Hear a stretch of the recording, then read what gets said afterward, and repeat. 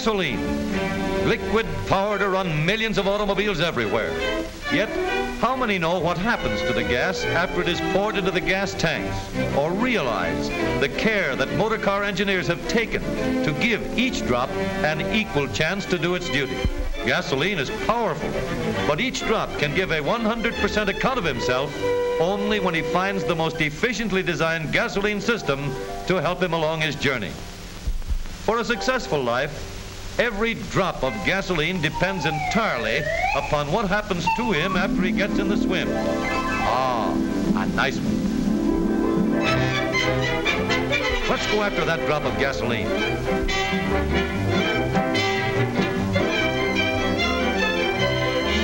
So this is what the inside of the gas tank looks like.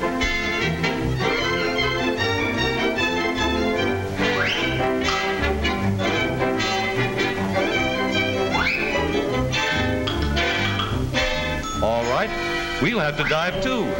Here goes.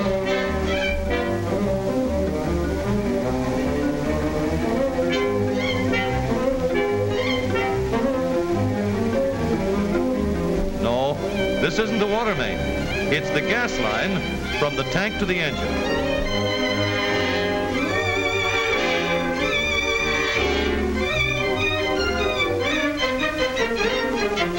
It's a good thing it's cool in this gas line. If it ever got warm, the gasoline would form vapor, and the pressure would hold the gas back in the tank.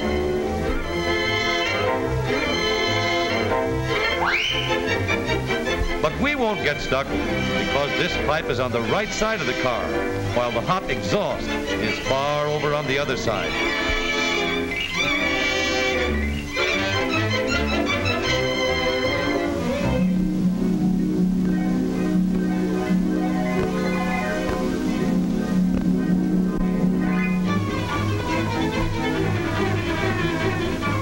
This is the gasoline pump that's been pulling the gasoline along all this time. Well, here we are in the little glass bowl below the gasoline pump. It's made out of glass, so the owner can easily see any sediment collecting on the bottom and have it removed whenever necessary.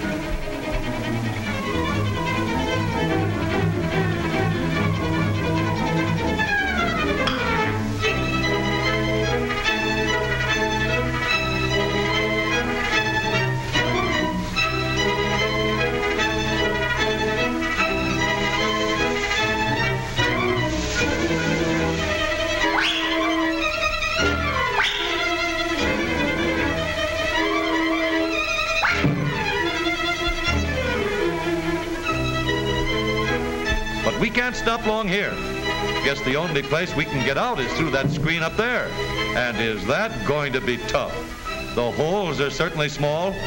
14,000 of these tiny holes to the square inch keep dirt from reaching the carburetor. Even water can't get through this screen.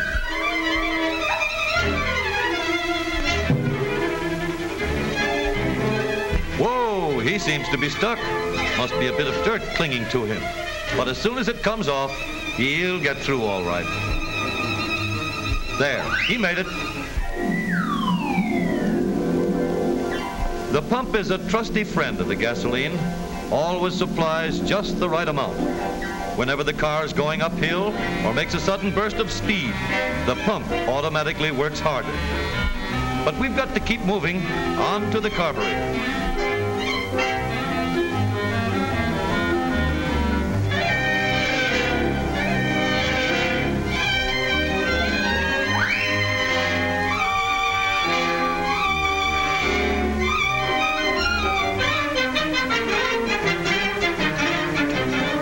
We just came through the needle valve that lets the gasoline into the carburetor. That is the float on top of the gasoline. It controls the needle valve, keeping just the right amount of gas here in the bowl of the carburetor. Hey, there goes our drop again. He's going down through the metering jet at the bottom, but he's still in the carburetor. How's that for wind? It roars through the carburetor, sometimes at a speed as high as 800 miles an hour to vaporize the gasoline. That funnel above and the other one below are called Venturi tubes. They control the speed and direction of this hurricane of air. 3 tubes in this carburetor keep raw gasoline from getting into the engine. An important reason why the 6 cylinders of this engine run on a very small amount of gasoline. But look, there's our drop over there again. Say, he's getting bigger. He's being mixed with air. He'll grow up to be about 17 times his original size, so he can do his best when he gets into the cylinder. Right down to the manifold that distributes the gasoline to the cylinders. Ouch! We're standing on the hot spot. All the drops mixed with enough air are floating right on past. The others stop here to be vaporized. This manifold heater cuts down waste and lets each drop of gasoline do its best.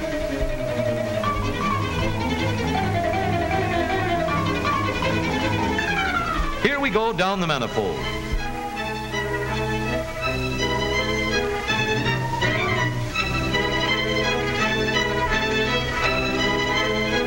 Gasoline is whirled through the manifold to keep the mixture uniform, speeded up in one place and slowed down in another, so the same amount of gas gets into each one of the cylinders.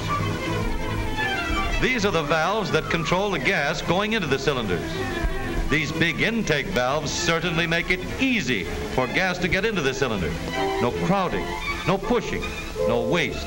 Important for gasoline economy.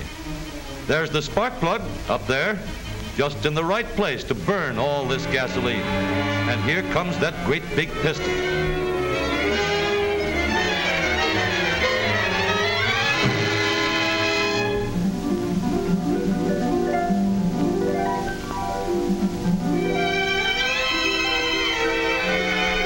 There's the exhaust valve opening up. And here comes the piston again. Lucky they made the exhaust valve large, too, so we can get out in a hurry. There goes the ghost of our drop of gasoline.